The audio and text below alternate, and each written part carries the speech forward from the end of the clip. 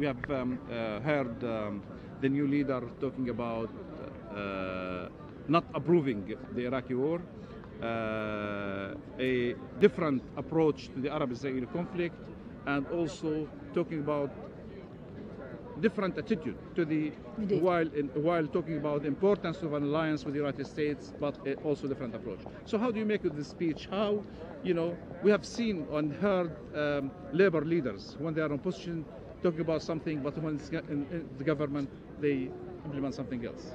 Well, I don't think any Labour leader has laid out as clearly as Ed did today his approach, for example, on Israel-Palestine, his approach to the issue of how do we deal with our alliances and so on. I thought it was very good, and when, you consider, as he said, he's only been the leader for 72 hours, I thought it was an impressive performance. Talking about your experience, you are foreign secretary, you have dealt with really one of the complicated issues in our history, which is the Arab-Israeli conflict.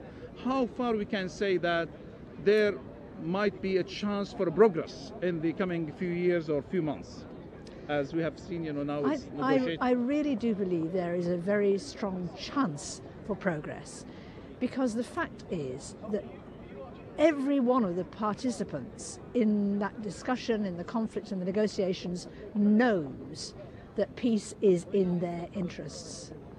That hasn't always been the case in the past. Sometimes there have been times when one or another thought that actually peace was not in their interest. But it is in everybody's interest to have peace. And anywhere you go in the Middle East, everyone knows basically what the solution to the problems is. There are details to be settled, but everybody knows what are the key elements and how it could be resolved. So the question is, they just have to get on and do it. So it can be done. There is every chance, and anything that any politician can do, including the leader of the Labour Party, to push things in that direction, they should do. Mrs. Bakiet, taking into consideration the present environment, you've been following it very closely.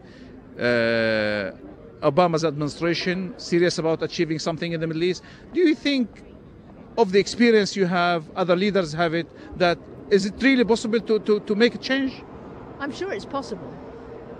It's just the will has to be there. It has to be done.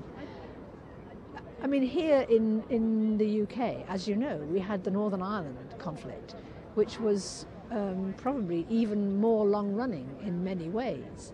And yet, in the end, it could be resolved. If the will is there, people have to recognise the need and to be prepared to do it. But the new thing in this speech today, and there was an experience. There was Kosovo, there was many wars where an international pressure has been exercised and parties have accepted. It never been the case within the Arab-Israeli conflict. Today, the new leader have talked about that if there is a need to insert such pressure, we should do it. Do you think there will be a change in the international environment in terms of handling the Arab-Israeli conflict? Well, I think he will do everything he can to contribute to such a change. Let's hope we don't have to wait till he's Prime Minister for it to happen. Thank you very much. Thank you for your time. It's good to see you.